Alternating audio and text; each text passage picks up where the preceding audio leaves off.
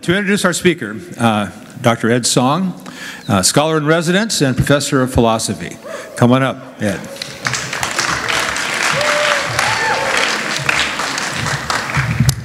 Good morning, Westmont. I am very pleased to be introducing Saundra McGuire to you all this morning. Professor McGuire is one of our NetView Chapel speakers this semester.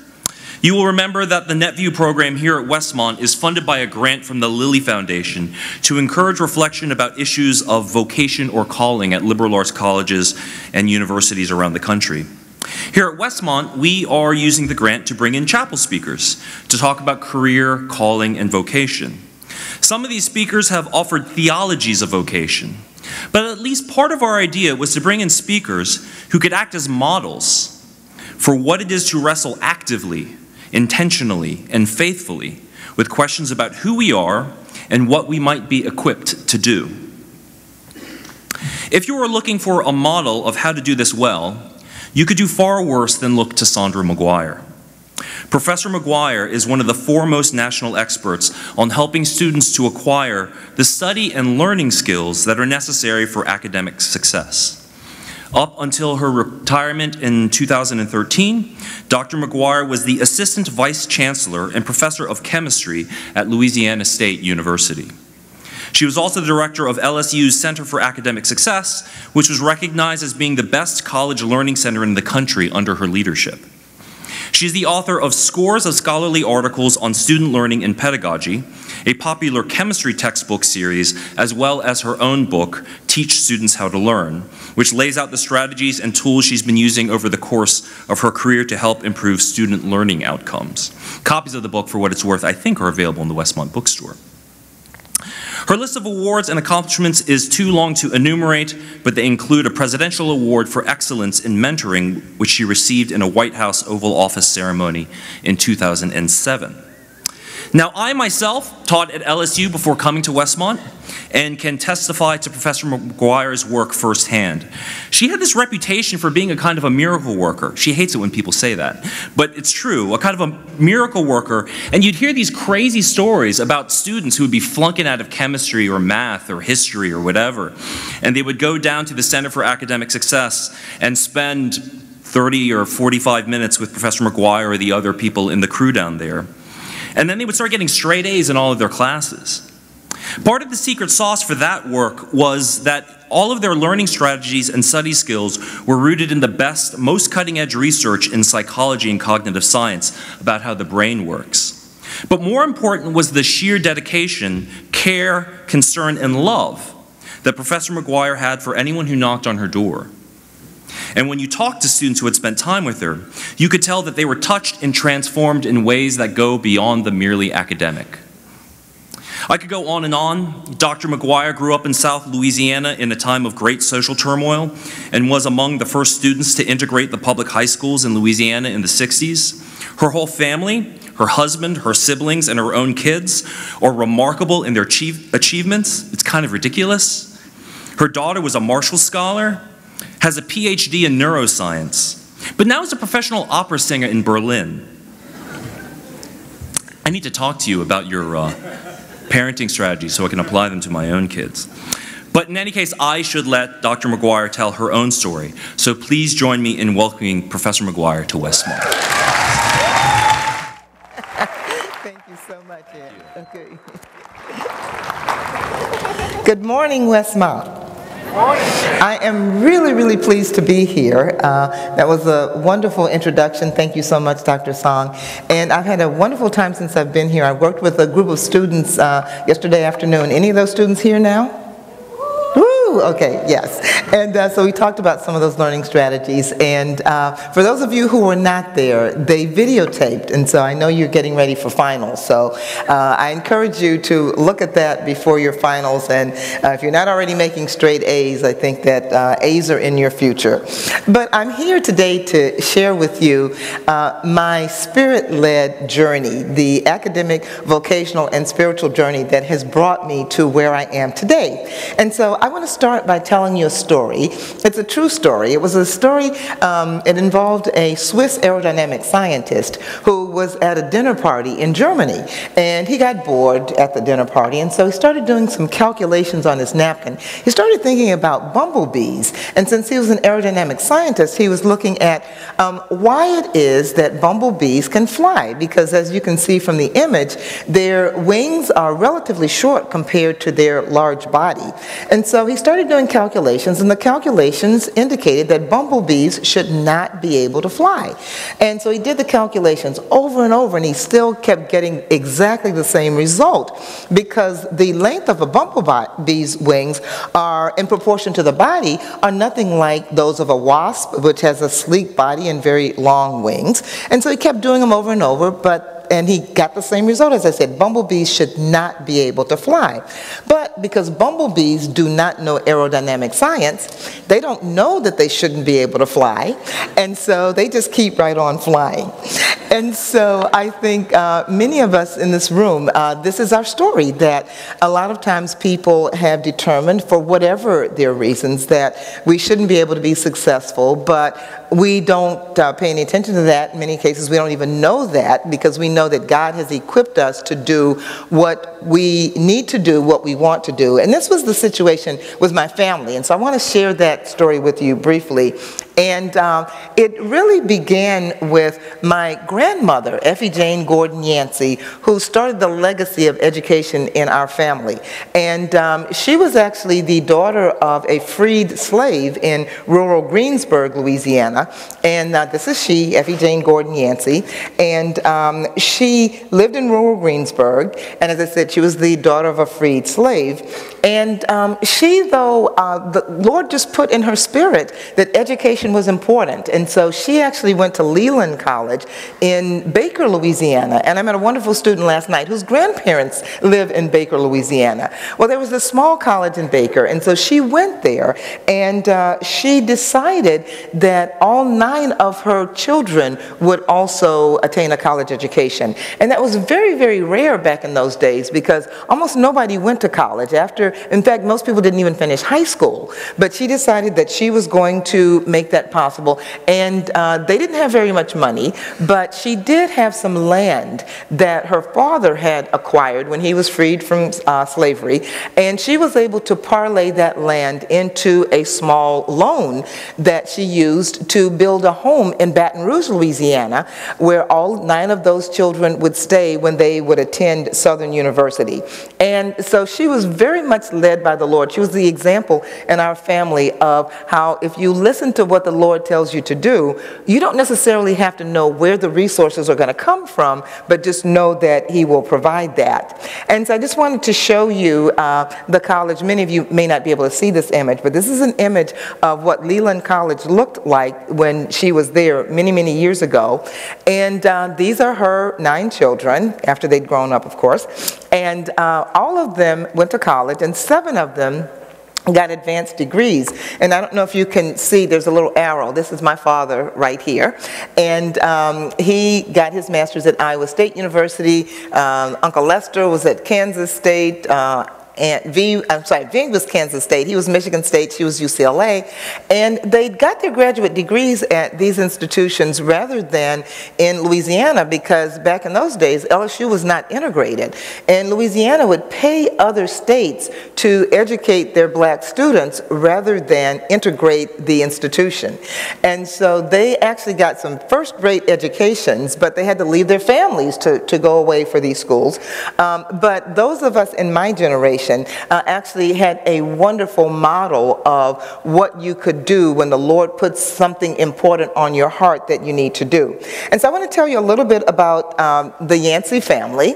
As you see, they were highly educated, and they were also very committed to gaining educational equality for African Americans, sometimes at great risk of great peril to themselves. And most of them became teachers, educators, principals, and they were an integral part of the state school system in Louisiana. That was my father's family. But I want you also to see my mom. Delcy Melba Moore Yancy.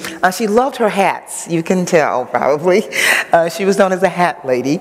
But her family was the Moore family, and they were very well versed in the teachings of Marcus Garvey. I don't know if many people here have heard of Marcus Garvey, but he was a very strong proponent of having African Americans know about our very rich cultural heritage in Africa and how rich a continent it was. And so from a very young age, I was very schooled in the riches in that part of the world. And their family also was very committed to gaining equality for African Americans. And so let's fast forward a little bit, and now you'll see my family. And this is my dad again, and my mom. And I have 3 siblings. This is me back in the day. And this is my older brother and younger brother who's a pediatrician, and my sister who's a counselor now at LSU. But as you heard, I was one of the first students to integrate the public schools in Baton Rouge. I actually went the 3rd year of integration, and I just wanted to spend a minute to tell you about that. In the image that you see now, Baton Rouge's troubled waters, appeared in a documentary that talked about the resistance to integration in Baton Rouge. And the resistance was so strong that Baton Rouge actually closed 9 swimming pools instead of integrating them. And if you go to the city park today in Baton Rouge, Louisiana, most city parks in very hot southern cities will have a swimming pool. But there is no swimming pool in City Park in Baton Rouge because they cemented it over when they were forced to integrate. They said, well, no, we're not going to integrate. We'll just cement the pool. So there's not a pool there. And just to tell you a little bit about when I integrated Glen Oaks. That was, as you might imagine, what I call a memorable experience. And I was a junior at the time, and this is an image from my high school yearbook. And I looked pretty different at the time, but this is me. And I was in the junior class, and again, fairly hostile circumstances, but with the help of the Lord, I was able to get through that because for some reason, about the 4th or 5th day, in the midst of all the hostility, I found it very funny. I just found it very humorous, and so I was able to get through that with humor. And then the next image, Dr. Song was telling a group yesterday that Baton Rouge actually went through the longest running desegregation lawsuit in the nation. It was just settled in 2003, and it lasted, believe it or not, for 47 years. And they finally settled the lawsuit, and so the schools now are integrated, but as is the case in many cities, the inner city is probably 70% African American, and in the city schools it's still 90%. So we went from kind of segregation to integration back to now segregation again. But so that was kind of my life early on. And so I want to tell you a little bit about my undergraduate education. I went to Southern University. It's an HBCU, a historically black college in Baton Rouge, Louisiana. But along the way, the Lord provided for me opportunities to get some amazing experiences. And so the summer after my sophomore year at Southern, I spent at Columbia University in New York City. My entire junior year, I spent at the University of California at Berkeley, and this was 68, 69, and you are much too young to know anything about those days. But 68, 69 was the most turbulent year in the history of UC Berkeley. And then the summer after that, I spent at Harvard University, and these were all special scholarship programs that were designed to equip students who were thought to have academic talent and ability to prepare us to become faculty members of the future. And actually, the one at UC Berkeley was a result of a scholarship that was given by the Crown Zellerbach Foundation because of environmental racism that was happening in right outside of Baton Rouge. How many people here have heard the term environmental racism? Anybody? Oh, okay, I see a few, yeah. It refers to the phenomenon where there are a lot of industries that will dump toxic wastes in minority communities. And Crown Zellerbach was doing that, and they were found out, and they said, you know, mea culpa, we will clean up the site, and we'll give scholarships to 2 students at Southern and 2 students at Grambling, and we could go to either UC Berkeley, Stanford, or UCLA, and I chose Berkeley because it was the #1 school in chemistry at the time, and I had a great time at Berkeley. And so in fact, on the next slide, you will see how I kind of physically transformed from the way I looked in high school. When I was a junior at Glen Oaks, that's the way I looked. But then when I was a junior at UC Berkeley, this is the way I looked. And so, thank you. Yeah, and so those were very, very, very interesting days, but I would not trade anything for it. And so it was when I was in undergraduate school that chemistry actually entered my life also. And it's an interesting story about how I became a chemistry major. When I went to college, oh, I forgot to tell you, I skipped my senior year of high school. So I went from 11th grade to college and really hadn't decided what I was going to major in, although I was always interested in math and science. And one day, the spring of my freshman year, I was walking down the hall, and the chair of the department said, Ms. Yancy, what are you going to major in? And I said, well, I don't know, Dr. White. It's either going to be math or science, but I haven't decided which one. And he said, well, why don't you major in chemistry? And I said, okay. And that's actually how I got to be a chemistry major. But it was really at UC Berkeley where I fell in love with chemistry. I had organic chemistry there. How many people here have heard of the Calvin cycle in biology? Anybody? Okay, yeah, a few people have. Well, I had organic chemistry from Melvin Calvin, the person who came up with the Calvin cycle, and so that was a lot of fun. And so then after I finished undergraduate school, I went to graduate school at Cornell University, and I got my master's there, and then I got my Ph.D. at the University of Tennessee at Knoxville. And it was actually when I was at Cornell that I decided that instead of going into chemistry to be a research chemist, I loved teaching, and so I decided that I wanted my life's work, and I know now that I was led by the Lord to do this, because this is really my calling, to really look at issues of learning and teaching. And so my research is actually looking at ways that faculty can improve the way that we present information to students to improve learning, and also strategies that we can teach students to help them learn in a more efficient way. And so that's what I did when I was in graduate school. And along the way, family matters. And so here you see my husband, now 45 years, and our 2 kids, Carla and Stephanie. I'll tell you a little bit more about them later. And this was many, many, many moons ago. And this is my husband. I met him when I was a 16-year-old freshman at Southern. He was an 18-year-old freshman, and he was a physics major. And I figured, okay, so I think he's serious about academics. But we got married 5 years later, and he is still doing physics. He's a faculty member at Southern. And how many people here heard about the observation of gravitational waves, the black holes collide? Yeah, a lot of people have heard about that. My husband is one of the co-authors on the paper that announced that observation. So that was the big event in our family that happened not too long ago, but he's doing very well. And these are our 2 daughters, all grown up now. But this picture was taken on the occasion of our younger daughter's graduation from University of Oxford. As you heard, she was a Marshall Scholar. She did her Ph.D. in neuroscience at Oxford, and her older sister is standing next to her. And I think she is a very good example of someone who goes through school but then finds that they're called to do something else. So she sings opera now in Berlin. And I'll never forget the day that she told me that she was going to become an opera singer. What do you think my reaction was? It's like, really? You're serious? But she was very serious, and so she's doing well. And I just wanted to tell you a little bit. Our older daughter, Carla, and this is Carla and her family. This is Joshua, Ruth, Daniel and Joseph Davis. My sister calls them the Old Testament warriors. And this is Carla and Eric, but she's a faculty member at Baylor College of Medicine now. She's in pediatric allergy and immunology, and she loves the Lord, and they have a very active lay ministry, do a lot of activities in Houston.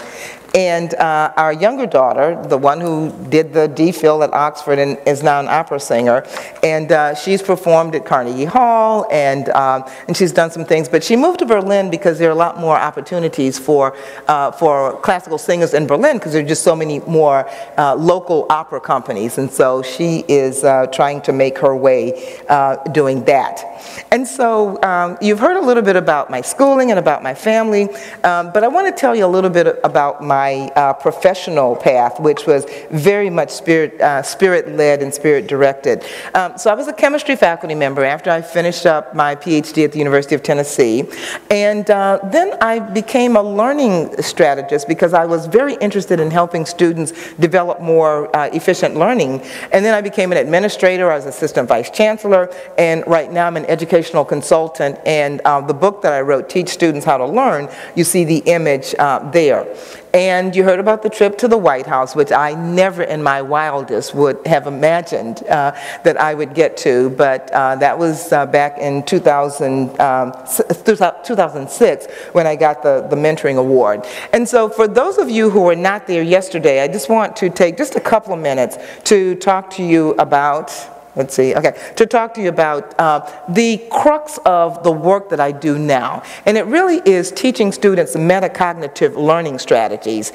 And metacognition is just, as the students who were there yesterday heard, your ability to think about your own thinking, to know that you are a problem solver, be consciously aware that the Lord has given you the information, the ability to, when you have a problem in front of you, to consult Him first, but then to know that you can address solving those problems, to monitor, control, and plan your mental processing, to accurately judge whether you're learning, how much you're learning, and this is very important as you come up to final exams, and to know what you know and what you don't know, so that you don't show up to an exam thinking, I know all this stuff, I know I have it down, but then you look at the test and say, oh, I guess I don't know all this stuff. And so the other thing that I wanted to show you from yesterday, and I think maybe the batteries are waning here, but I presented what's called a study cycle, and you'll see the whole session if you look at the tape, but I just always like to show this whenever I talk to a group of students, because it's a very simple study strategy that works for a lot of students. Just a 5-step process that you can start implementing immediately, and it starts with previewing information that's going to be covered in your classes before you go to class, so that it prepares your mind for hearing what is going to be discussed, and it really helps with note-taking, I'm told. The second step is just go to class and be there, not just physically, but also mentally. And you can do this if you've done your previewing. And then the third step is, as soon after class as possible, review what just happened in class. Because when you hear something for the first time, what part of memory does it go into? Short term, exactly. And if you don't do something to move it into long-term memory, then that information is going to be lost to you. But if you review it as quickly as possible, you can start it moving to long-term memory. And then doing the more what we call focused study, which there are certain steps that go along with that. Take a couple of minutes to decide what you want to accomplish. And then 30, 40, 50 minutes or so, just focus with action. Turn off the cell phone, turn off Instagram, all those kinds of distractions. And then after you've done that, review what you've just studied. And then if you can do 2 or 3 of those study sessions, focused study sessions during the day, another 1 or 2 in the evening, you will find that you will have accomplished a lot. So if you can implement that between now and finals, I think that you're going to find that you'll get a lot done. And this was a slide that I showed last night, and I just want to point it out to give you a little bit of motivation to look at what we did last night. These are just some scores scores that students had before the final exam.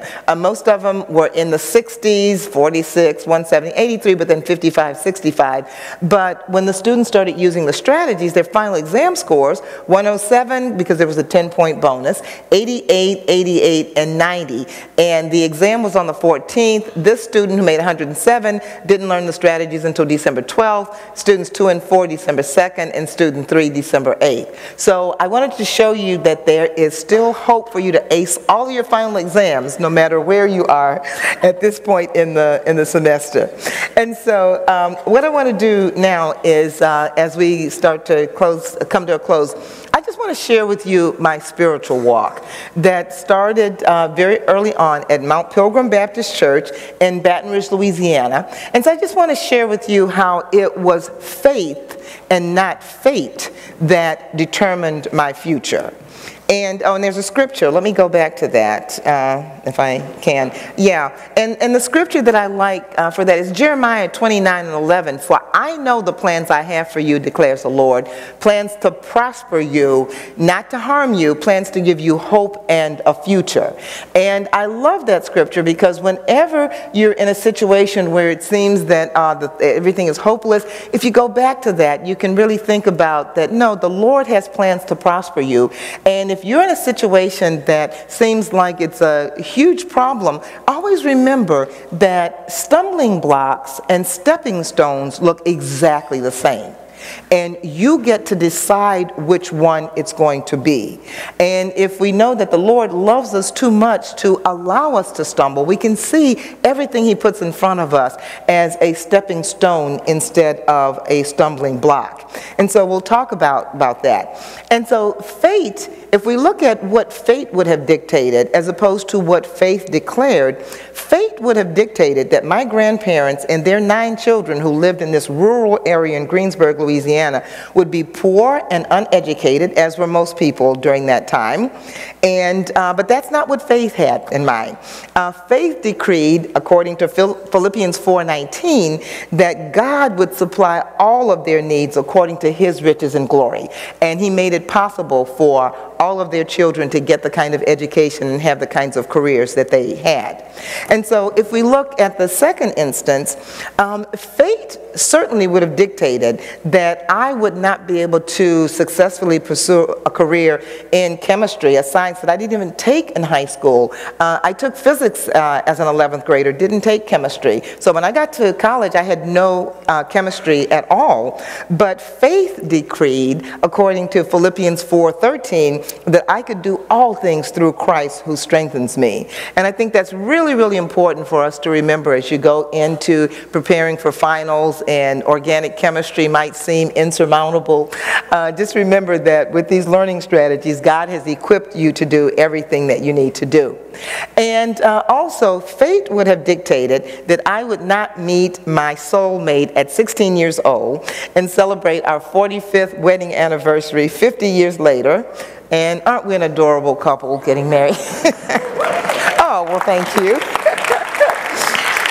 But faith decreed that what God has joined together, let no man separate. And that's according to Mark 10 and 9. And so now I want to just share briefly with you 5 invaluable lessons that my faith walk has taught me. And the first one is that if you can dream it, you can achieve it. And this is from Philippians 1:6, which says, being confident of this, that He who began a good work in you will carry it on to completion until the day of Christ Jesus. So whatever your dreams are, know that you can achieve that because God has prepared you to do it. Lesson 2, when you're in the right place at the right time, good things happen. And you are in the right place at the right time here at Westmont. And the scripture there is, I have seen something else under the sun. The race is not to the swift or the battle to the strong, nor does food come to the wise or wealth, to the brilliant or favor to the learned, but time and chance happen to them all. And so we know as servants of the Lord and those of us who live in Christ, nothing is by chance. God has already determined the path that we will go. He's ordained that, and we can make sure that we're in the right place doing what we need to do, and he will take care of the rest. And then lesson 3, pursue your passion and pursue it now. And as Dr. Song, I think, mentioned, some of us can be sometimes torn between what we feel our calling is and what we think might allow us to become gainfully employed and not having to live in our parents' basement for the next 10 years. But recognize that the passion that you have, the Lord has placed that in you for a reason. And so you should pursue that now. According to Ecclesiastes 11:4, if you wait for perfect conditions, you will never get anything done. And so be attuned to what the Holy Spirit is telling you, but know that when you have a passion, there's a reason for that, and you can pursue that. And then the 4th lesson is, if we put God first, he will give us the desires of our heart. And this, of course, is Psalms 37:4. Take delight in the Lord, and he will give you the desires of your heart. And so we have to put his will and his way first and subjugate our will and desires to that. And if we do that, then he will allow us to experience the fulfillment and the joy that he's already ordained that we're to have. And then finally, lesson 5 is that God has equipped you to achieve what he has called you to do. And that scripture is 2 Timothy 3:16 and 17. All scripture is God-breathed and is useful for teaching, rebuking, correcting, and training in righteousness, so that the servant of God may be thoroughly equipped for every good work. And so just know that he, at this point in time, is preparing you to do what he knows your life work will be. And so as I come to a close, I want to go back to the story about the bumblebee. And it's a true story, I think I mentioned to you. And tell you why it is that bumblebees can fly. Well, it turns out that when this aerodynamic scientist was doing these calculations, this was in the 1930s, so it was at the very beginning of aerodynamic science. And so the model that he was using for his calculation was airplane wings, because that's what aerodynamics, when they were looking at the proportions of wing size and span to the body, he was using airplane wings. But the difference, of course, is that airplane wings are very, very different from bumblebee wings. Airplane wings are very smooth and flat, and they're rigid, they don't move. But on the other hand, if we look at bumblebees, the bumblebee wings are, they have bumps, lots of bumps on them, they have lots of ridges, zigs and zags, and they are constantly flapping. And it's this constant flapping among those bumps and zigs and zags that gives the bumblebee enough air to stay aloft, creates that airfoil to stay aloft. And so I love this story because I like to encourage all of us to, whenever we see a bumblebee, and this is just an image where you can see the bumblebee wings flapping, and you can also see here how small they seem to be in relation to the bumblebee's body. But I just want us to remember that whenever we see a bumblebee from now on, just let us remind us that there are a lot of people out there whose calculations will tell them that you are not going to be successful in what you're pursuing, what God has already told you you are to pursue. And there are people out there who try to discourage you. And so when you encounter those people and they say, oh, you're never going to do this or you're never going to do that, just think of the bumblebee and recognize that they thought the bumblebee couldn't fly because the assumptions were incorrect. The assumptions that were used to make the calculations were incorrect. So whenever somebody tells you you can't be successful, tell them check your assumptions. Because if you're telling me that I can't do what I know God has equipped me to do, you're using the wrong assumptions. And just watch me live in the Spirit and accomplish everything that God has placed in me to accomplish. And so I want to thank you